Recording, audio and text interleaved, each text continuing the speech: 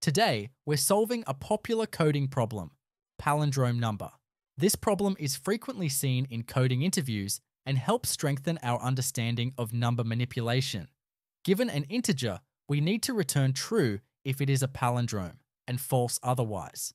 Here are a few examples to make this clear. If the input is 121, the output is true because 121 reads the same from left to right and right to left. If the input is negative 121, the output is false.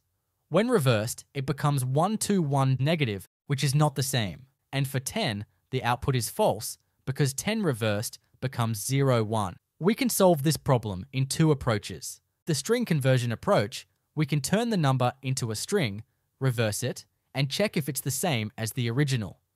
We return the string of x equal to the reverse of the string of x. It returns true if it's palindrome, else false. While this method is quick and easy, it's not ideal for interview settings. Now let's explore a solution using mathematical reversal, where we avoid converting the number to a string. First, we handle edge cases. If the number is negative or ends with 0 and is not 0, it's not a palindrome.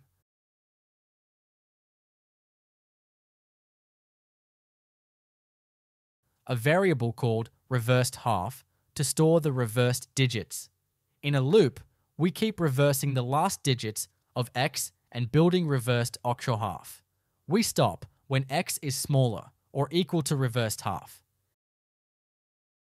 Add the last digit of x to the reversed half.